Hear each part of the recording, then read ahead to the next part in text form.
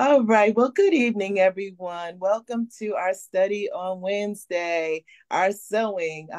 Kenny mentioned the scripture and everything earlier that we should study to show ourselves approved unto God, a workman that needed not to be ashamed, rightly dividing the word of truth. And so we come to that portion where we're just going to open up the word of God and study his word and see what he is telling us um, and in that we as we study, we grow, we learn, and we see God in new ways.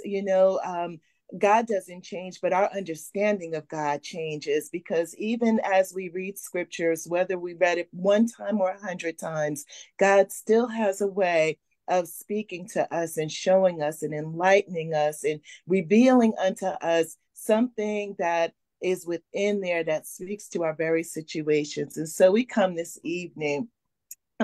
Tonight we're going to start a new series.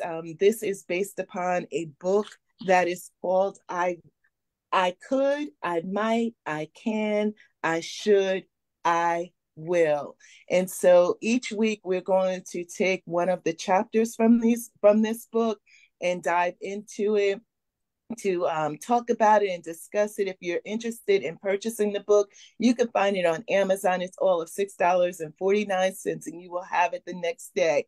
And you can see it's a very thin book, so it's not a whole lot of reading and big words and things like that, but a very simple study to do a little bit of self-reflection as we also look in the Word of God to see what does God say about this. And so tonight, my assignment is just to go through the introduction, because many of us don't have the book as of yet. And we really want you all to get the book and to follow along and to be a part of the study and the discussion as we move forward in this series. So let me just stop right there. We're just going to bow for a word of prayer. I think those that are joining us on the Zoom link are here. We do invite others if you're to please come on to Zoom. That way you can ask your question live, and be a part of the discussion. Let's pray. Father, thank you, Lord. Thank you for this moment in time, God, where, Lord, we can just study and to seek your word, God, and to understand even the more, oh God, to sharpen ourselves, Lord, for you said in your word that iron sharpens iron, Lord. I pray, the Lord, that it's this time, Lord, would be a time of you, Lord, speaking unto us, Lord, and giving us understanding. So I pray, Lord, that you would hide me, oh God, that they don't see or hear me, but they see and hear you, God. And even now, Lord, just prepare us, oh God, to receive what it is that you're saying through these passages. We thank you for those that have joined us, Lord, and those that are on the way. In Jesus' name, amen. Amen. So in this book, in the intro, it talks about a story of this young lady. Her name is Heather, and Heather had been had well, at the beginning of the story, Heather was just married, right? And so she decided to join her husband's church. And in so doing, she was on fire for the Lord. She was ready to do whatever needed to be done. They were a young couple raising kids. The kids were raised inside of the church. And when she came and everything, she came with an expectation to make a difference in the church. She wanted her kids to be a part of the church. She wanted to be a part of the different ministries and the programming and whatever was going on in the church. It excited her. She wanted to give and she wanted to serve with and she did it with joy. And so I want to pause for a moment, because I want to ask this question. When you first came to the Lord, how did you feel? When you first joined the church, what did you feel? some of us, I know, I'm looking at those that are on the Zoom and everything, we have been in church for quite a long time. Teddy, I see you there. As kids, we came, to church and were a part of the church, but as we grew up in the church, right, and had become adults and really understood, our calling, whether it be, teaching or preaching or, even our talents of singing in the choir and things like that and giving and serving. How did we feel when we first, understood that and started to walk in that? And I'm going to pause for a moment. I'm curious to hear you.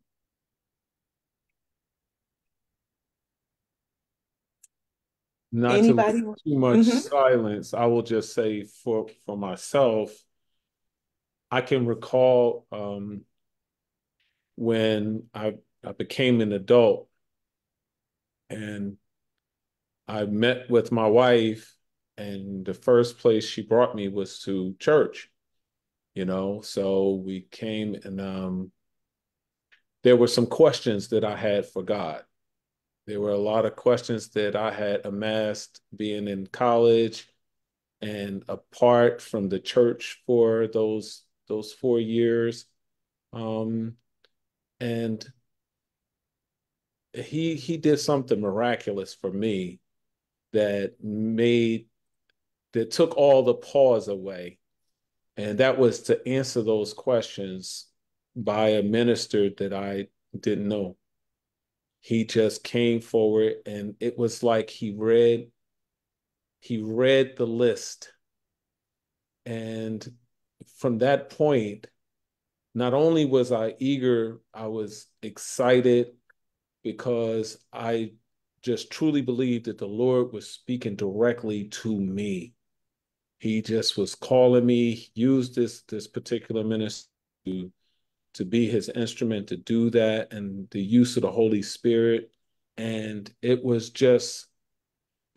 actually for me, there was quite a bit of excitement for me because now I wanted to know more, and I really began to really read my word, to study God's word, to understand it. And I believe that I knew him in a different way than I had known before. There was a Before, I hunger. call it a matter of fact kind of relationship where you're told, like, okay, this is, God is all powerful and all these kinds of things, and I understood that and I accepted that even as a young age. God is creator of all things. Jesus is our Lord and Savior. He died for my sins. But um, it was something else that I had been missing for such a long time. And I felt like now my relationship with God was really beginning to grow. Mhm. And I couldn't get enough. I couldn't get enough. Yeah. I just had to know more. It sounds like there was a hunger and there was a thirst and a yearning to not only know God even the more, but also to serve God, right? That's what I'm hearing. And so, many of us, yeah, we definitely can relate to Reverend Reggie, your sentiments there of that when we came to Christ, or when we came to a knowledge, of in a relationship with the Lord, in that capacity. I want to go on with Heather's story because it shifts, So as she's writing this years later, she realizes, and she can't put her finger on it, when things started to change. And she talks about, I didn't see the change that had happened in me, but I do now, as I look back, realized that there was a change. And so she calls out one particular time in which, she realized that some things were different. And she talks about how she was invited to be the assistant trustee or something in that capacity, where she now had to attend a church meeting. And in all of her years that she had been there, in all of her time that she had been there, she had not yet gone to a church meeting. And so now she was being invited into this church meeting. And so she went in there, with a with an openness, and trying to understand what's going on and everything. And they're going through the meeting, and she's noticing, how things are going. That it seems there's a heaviness in the room, and so the pastor, after a while, had made a suggestion, to change the time of worship from 11 o'clock in the morning to 10:30 in the morning. And he gave his reasons. He said, in his understanding of the community and everything around them, there's a lot of young people here who'd rather come to church a little bit earlier. There are a lot of young families that rather come to church a little bit earlier. And so to attract these people to the church, it would make sense for us to consider changing the hour from 11 o'clock to 10:30. So I guess you can already guess what took place in that meeting, right? It was a problem. And it was a big problem. And there was a controversy. And a couple of the seasoned saints that were there raised their voices. And, you can kind of, you probably already know what they said. This is how we've always done it. Why are we changing things for people we don't even know, and members, and for people that aren't even members yet, right? What about us? This is our church. What about our needs? Don't we come first? And so, it was that attitude that, was present in everything in that room. And I'm curious, what did this teach Heather about the church?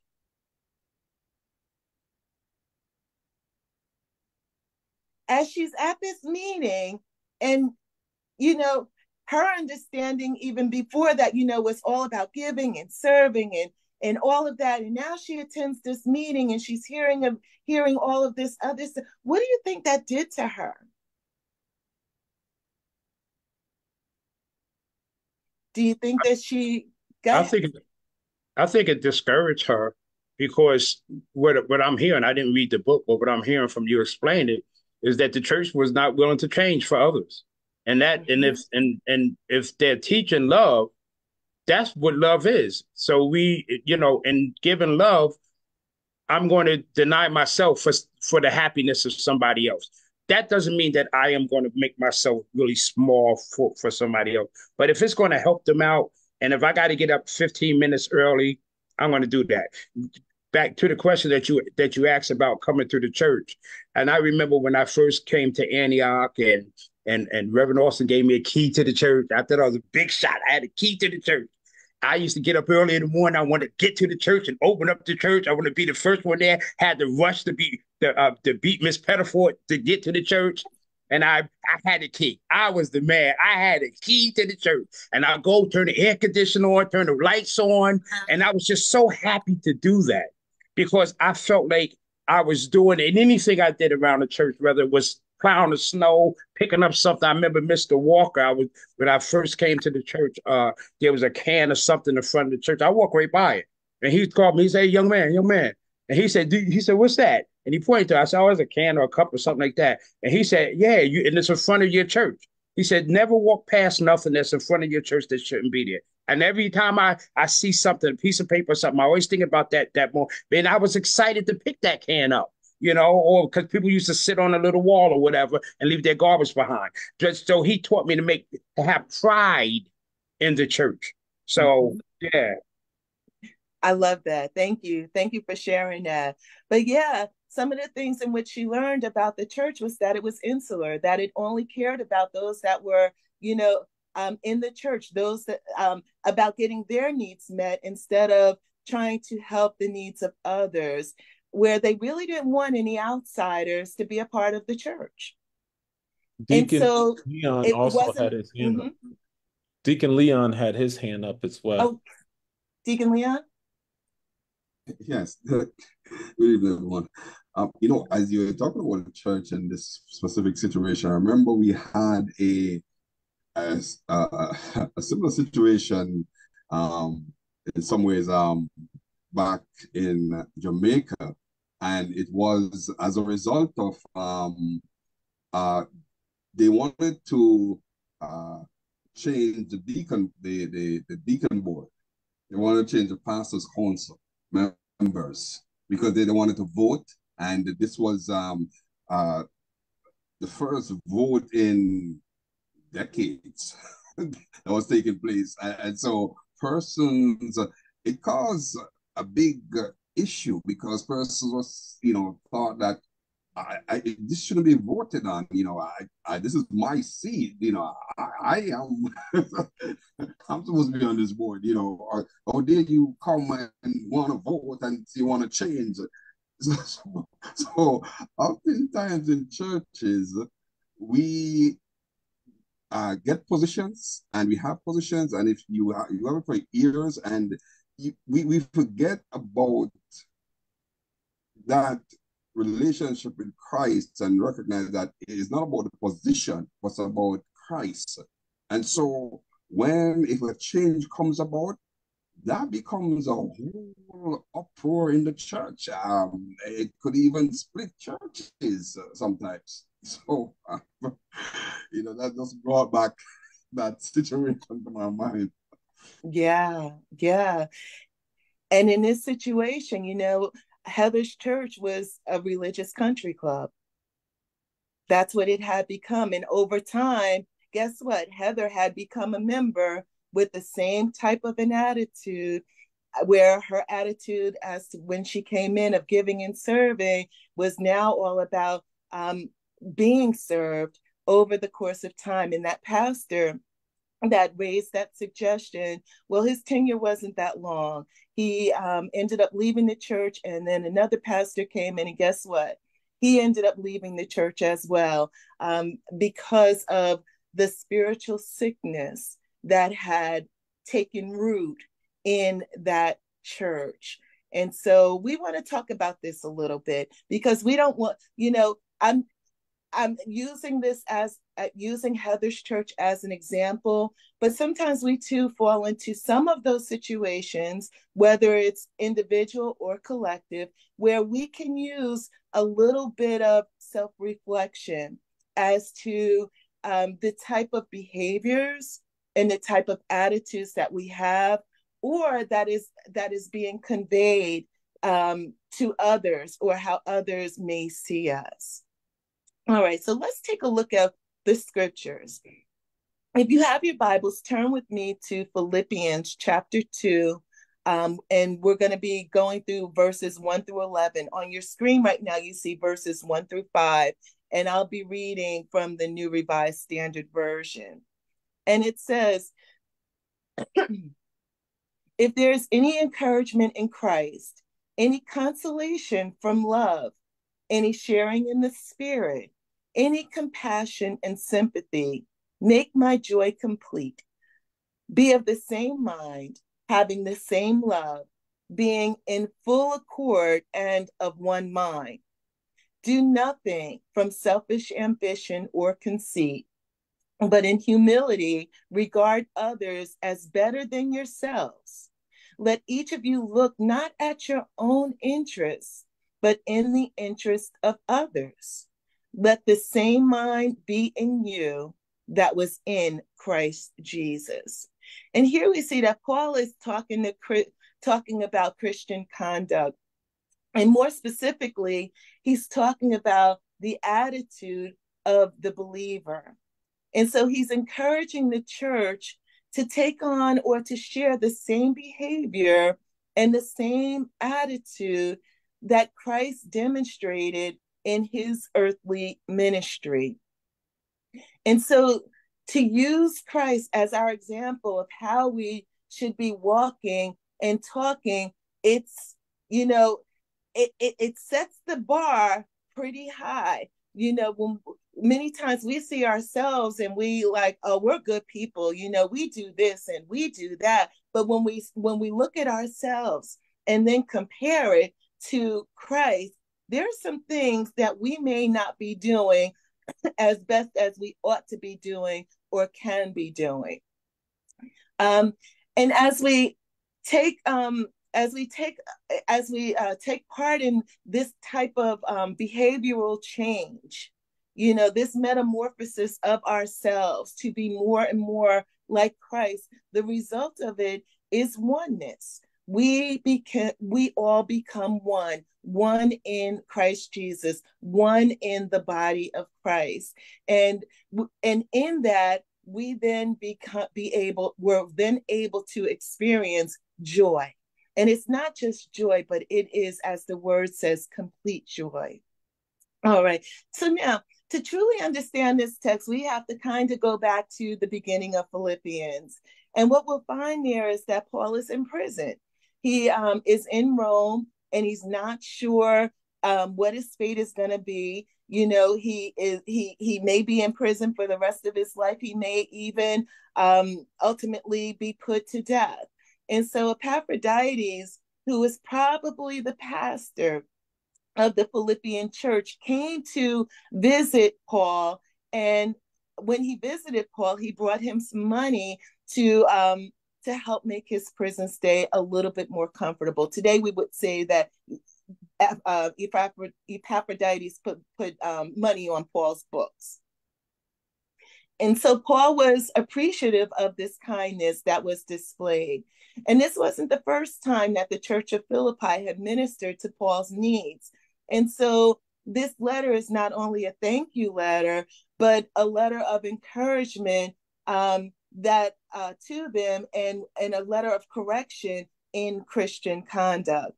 And so Paul, in this letter to the church of Philippi, is addressing, here some of the concerns of things that had started to creep into the church.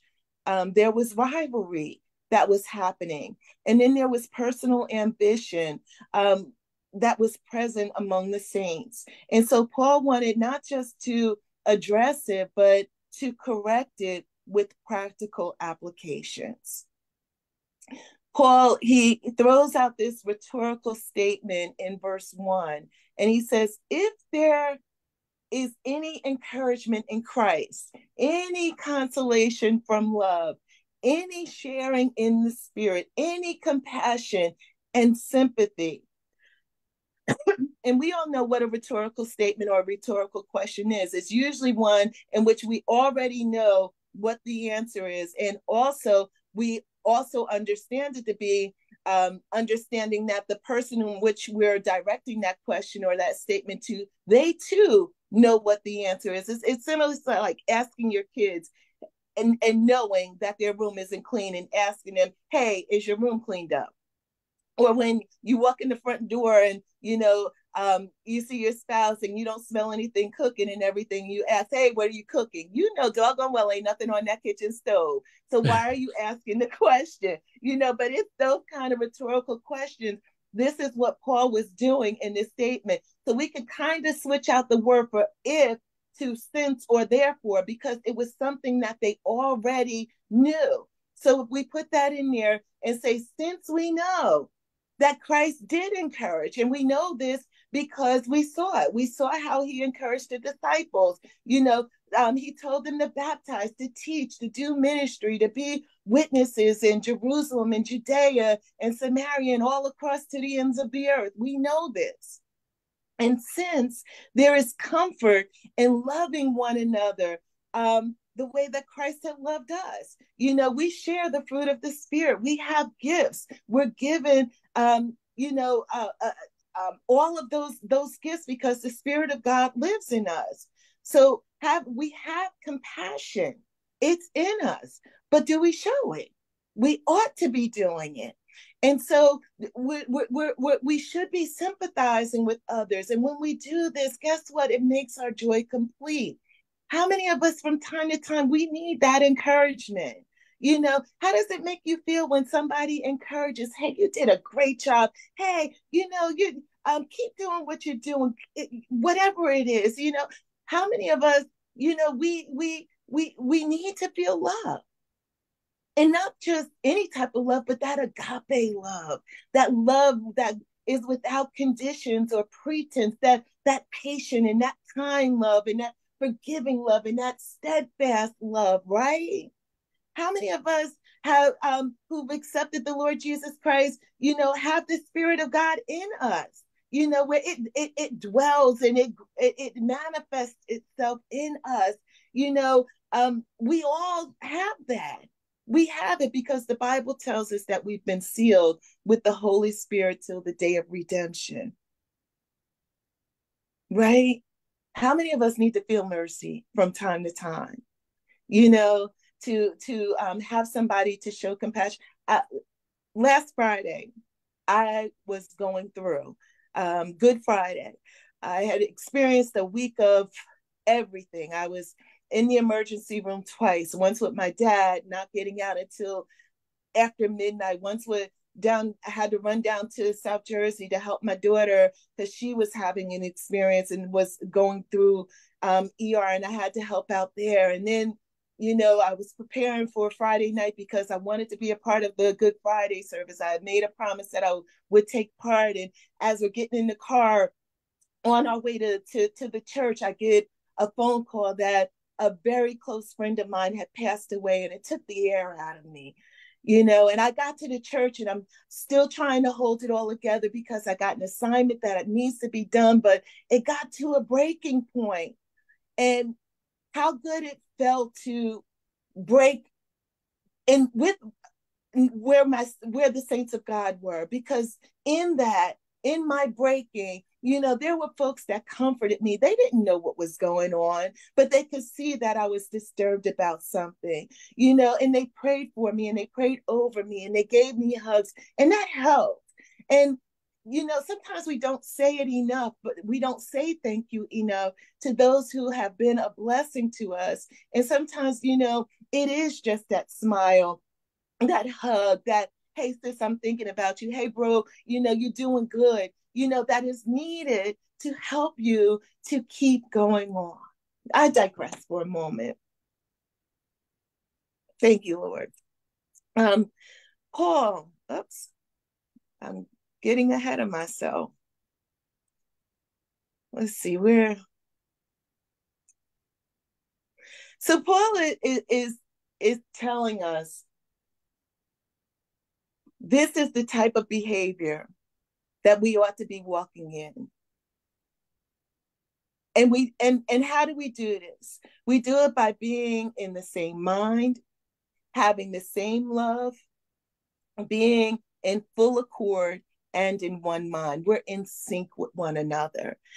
When we're walking in the Spirit, when we're walking in the gifts and the anointing and in the attributes that the Holy Spirit has given us, we become like that married couple that finishes each other's sentences.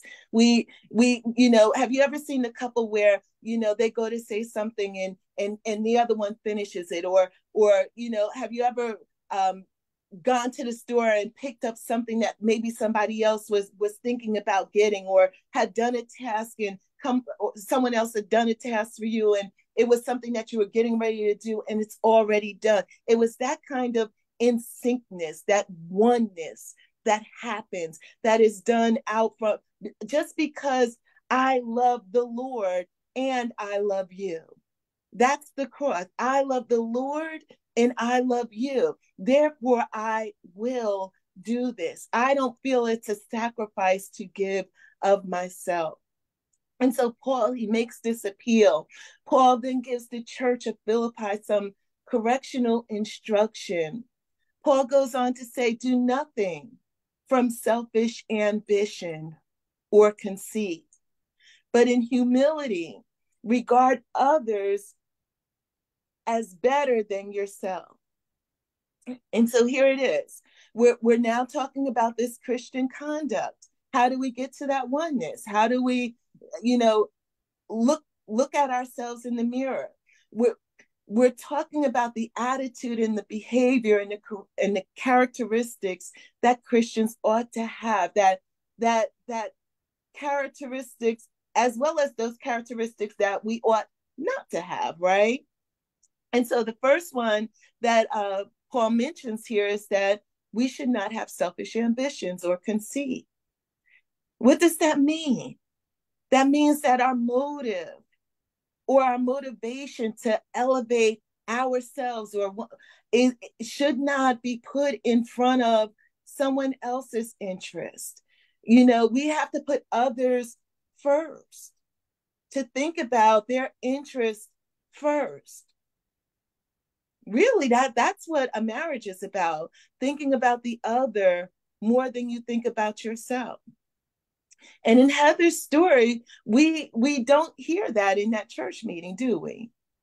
We don't hear them thinking about others. They weren't concerned about, the people that went beyond the four walls in which they had gathered in. They weren't concerned about the ones who might want to come to the church or, that needed to be saved. They weren't concerned about evangelizing the neighborhood, but they were only concerned with comforting themselves. Questions, comments? One of my questions, well, actually, I was typing it in the chat, but I was saying as you were speaking is, what do you think caused the people to be like that? What was the reason? That's my question. What was the reason for them being like that? Yeah, and that's a good question. And like what it had mentioned in the book, Heather didn't realize that her attitude had changed until time had passed by, because it was gradual. It wasn't one thing. And the worst case scenario is at the end of the story that they mentioned in there, her and her husband had ended up, unfortunately, getting a divorce, and she had left the church, but it had been years since she even knocked on the door of another church because of the experience. I guess I'm okay. So the thing that causes this gradual breakdown, with Heather and her husband, it is getting away from the basic, which is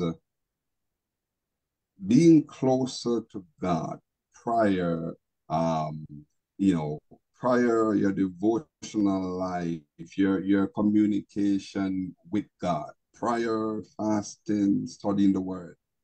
Those are three pillars of that our whole relationship with Christ and with each other stands on.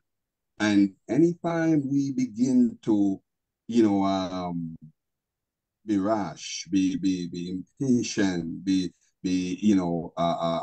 selfish or prideful, we have to draw back and say, Holy Spirit, help me. What's happening here? We have to get back, to the place of prayer, of seeking God. So the problem there, I think, is if you check Heather's devotional and her husband, if you check their devotional life, it was non-existent. Because the closer you are to God, the more it's going to reveal that, okay, you need to put this off. You have this attitude. You need to deal with it. You understand what I'm saying?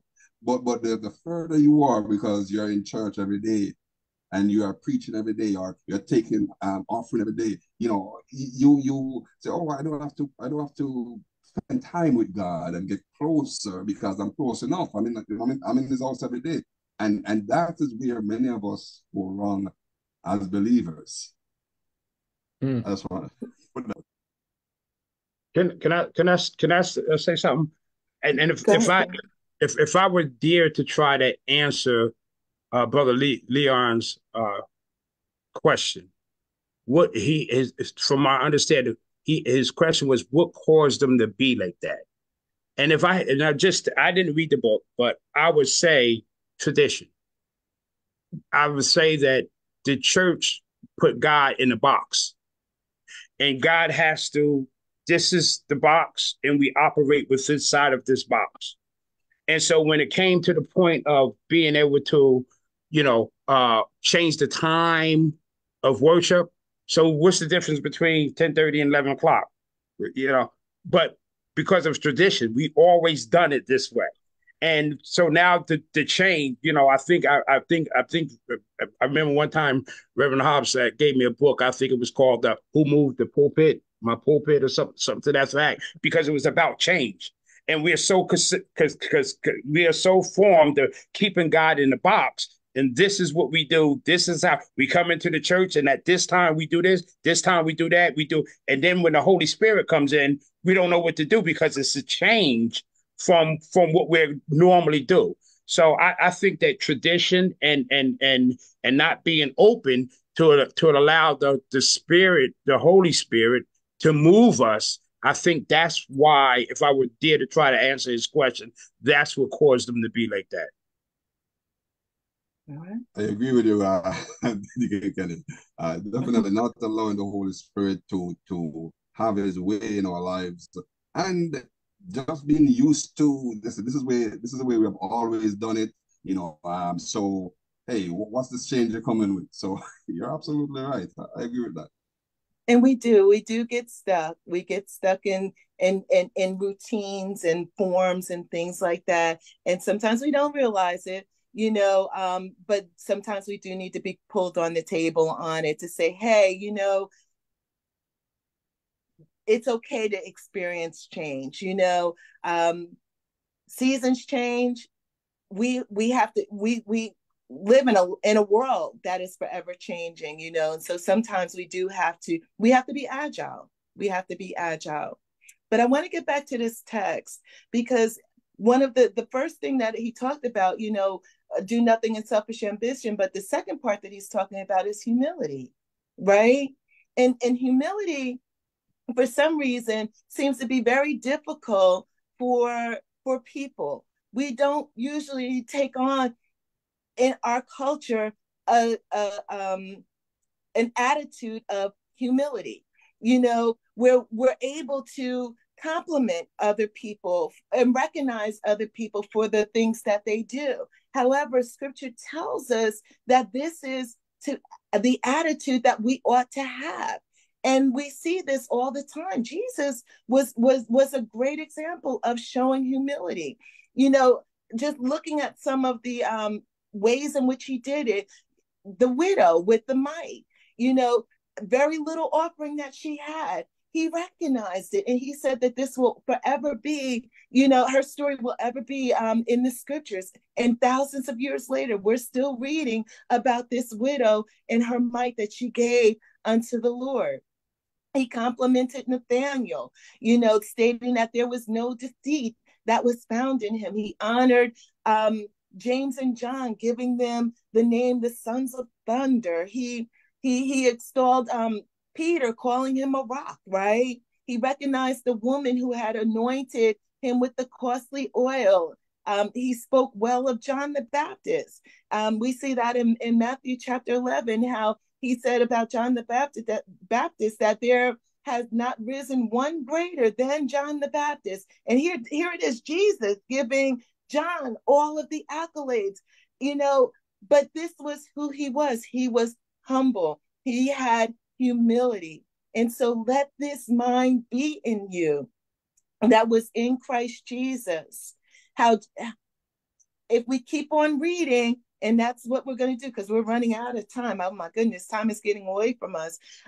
We keep on reading. We see how he humbled himself. Verses 6-8, it says, who, though he, speaking of Jesus, was in the form of God, did not regard equality with God as something to be exploited, but emptied himself, taking on the form of a slave, being born in human likeness, and being found in human form. He humbled himself and became obedient to the point of death, even death on the cross. And so we see, what he has done, that this emptying of himself. Jesus was selfless, washing the servants' feet, teaching and preaching and healing and ministering to people. This is the example we ought to be looking at when we're thinking about, when we're comparing our humility and our walk with Jesus. So let's look around this little circle. These are different attributes that Jesus had demonstrated. You know, his humility, his selflessness. He put his deity aside for us. You know, he gave himself. He was sacrificial. He gave, who else would do something like that? Give himself when he didn't have to. He could have gotten off of that cross, but he chose not to. He was obedient even unto death. He was compassionate. He cared about folks. You know, he was a servant. He did all of these things. What a God we serve. You know, think about it. We 2 Sundays ago was Palm Sunday, where we talked about, you know, Jesus, how he rode into town. He didn't come into town on, you know, a huge horse like the rest of the kings and the emperors did. No, he came in on a colt, a baby donkey. And so back in those days, the way that kings and emperors showed how prominent they were, you know, they rode in on these big horses because it represented their power and their prestige and their valor. But here, Jesus, talking about servant, talking about humility, comes in riding on a donkey. All right. So I'm going to, oh, no, I can't. I was going to skip this, but I need to read this. Therefore, God also highly exalted him and gave him the name that is above every name, so that at the name of Jesus, every knee should bend in heaven and on earth and under the earth, and every tongue should confess that Jesus Christ is Lord, to the glory of God the Father. So many times we're looking for that immediate gratification, but it doesn't come many times. We want someone to see what we're doing when we do it, and we want them to respond right then and there. But when we walk in the attributes that was on the previous slide, when we walk in that, we don't normally see initial gratification, and it's fine, because guess what? We don't have to worry about that. God sees it. God sees the little worker bees that are behind the scenes, making sure things are done and in place. He sees the faithfulness of the one that comes early in the morning to open the doors, and the one that stays late at night, and all the ones in between. He sees the one that's praying folks through the crisis. He sees the ones that are picking up folks and bringing them to and from church week after week. We don't have to worry about that. God sees us. And if we look at 1 Peter chapter 5, verse 6, it says, therefore, humble yourselves under the mighty hand of God, that he may exalt you in due time. God sees you and will exalt you in due time. Don't worry about getting gratification from people. You know, many times our head is in the sand and we don't even see. And sometimes when we do see, we forget, or we're moving so fast, we forget to say thank you at times. And so don't worry about that. God will exalt you in due time. Now, this is the slide I really wanted to get to, because this has us asking the wrong questions and the right questions. And so should we be asking ourselves, what am I getting out of church? Or should we be asking the question, God, how can I serve in the church? Lord, what would you have me to do? I may not be a teacher, but I can be a helper in the classroom, right? I may not be able to sing, but I can usher. I can walk up and down the aisles and help, or be a greeter at the church. I may not have a lot of experience doing anything, but I'm willing to learn how to do it. I may not be able to any longer work with children because I'm getting older and I'm not as fast as I used to be to run after them. But I can mentor a young person or a young mom or something like that to be able to take that place so that we can continue on and to continue to build up and grow out, right? Should we be asking ourselves, was I moved by the service? They didn't play my song today. I'm sorry. I wasn't moved.